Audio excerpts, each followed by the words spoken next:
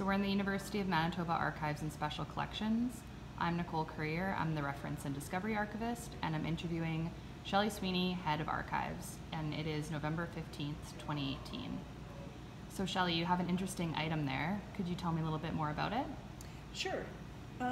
This is the deed of trust and release regarding residuary estate of Alexander Kennedy Isbister, and it was granted to the University of Manitoba, and the date is the 31st of May, 1884. So how did the University of Manitoba Archives and Special Collections come into possession of the will? Well, as a matter of fact, they contacted us. It was the British Records Association. These records were going to be destroyed, and so they sent us a note to ask us whether we would be interested in receiving this material. And we said, absolutely, of course we would be. So when did you receive the will? Well, we received it in March of 2017, but coincidentally, before we were even notified of this material, we were discussing the 140th anniversary of the University of Manitoba, which was 2017, and the Marketing Communications Office had asked us whether we would be willing to do displays and other research and activities relating to the theme of diversity. So when I was trying to figure out a theme that would fit with the overall theme, I was thinking that Alexander Kennedy Isbister would be the best person to focus our activities on. And the reason I thought that is because Alexander Kennedy Isbister was Métis. He was here from the Red River Colony era, and he ended up in England, and while he was there he made his fortune and wrote some very critical textbooks. And when he died, he actually set up scholarships for students to attend the University of Manitoba. He also left us his library. But the thing that was most interesting about him is that the will specified that the students, regardless of gender, color, ethnicity, or their religious affiliation, would be able to apply for these funds. So he totally believed in the theme of diversity, and he was very supportive of education, and obviously I think being Métis himself, he was very concerned that everybody be given an equal chance. I mean, he was so far ahead of his time, it's, you know, just amazing. Can you talk a little bit about Isbister and his book collection? Yeah, and well, you know, sadly the books were in the McIntyre block, and that entire collection went up in flames in the 1800s, late 1800s, after we had received the collection. So we don't actually know very much about the book collection that he left us, but we did have other deeds or wills that came from his estate, which outlined outlined his plan for providing money for these scholarships. Has anyone ever opened the will before at the archives? It doesn't even look like anybody's opened it, but definitely we haven't opened it yet. So you're going to open it for the first time today in the archives? We are going to open it for the first time, so everyone will be seeing it at the same time as I do.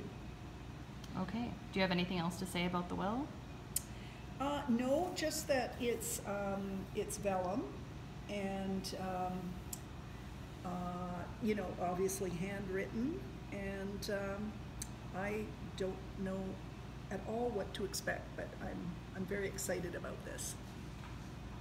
So I'm just going to now undo.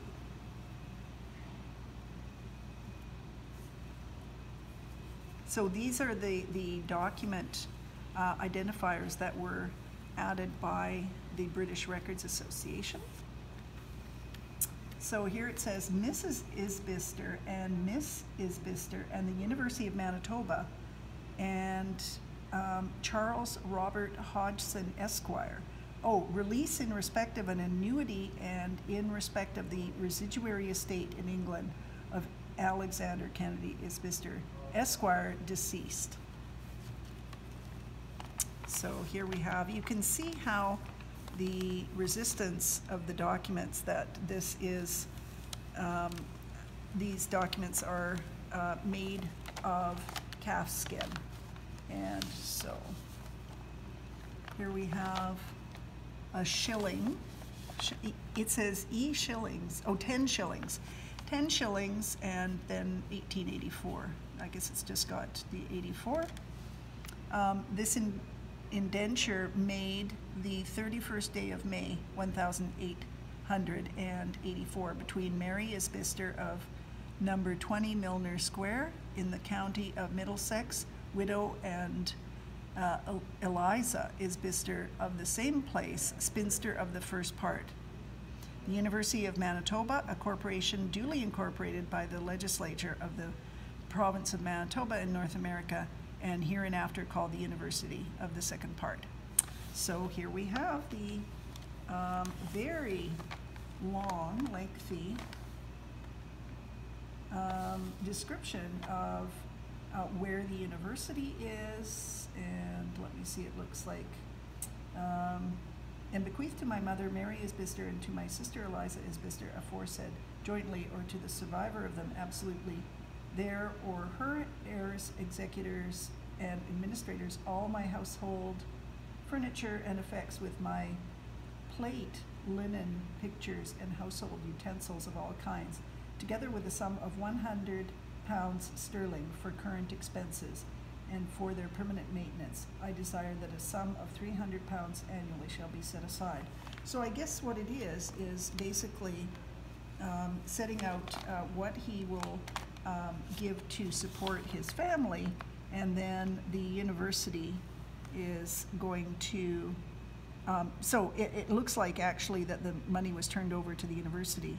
I particularly request that my executors shall, in conjunction with the governing body of the Manitoba University, take such steps as shall secure the constant and punctual payment of this annual sum to support his family. And so then it just goes on about what's going to happen to the rest of his estate. So you can see how crunchy this is, but still well over 100 years and doing quite well.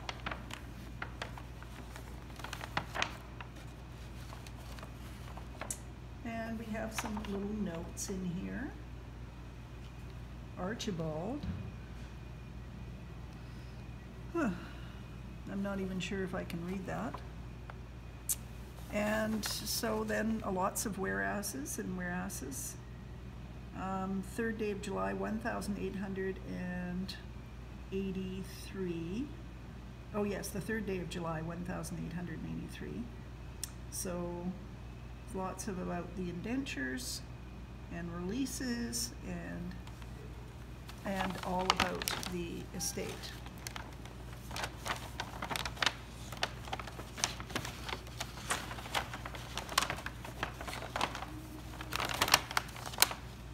So here are the funeral expenses and debts from the deceased, pecuniary legacies,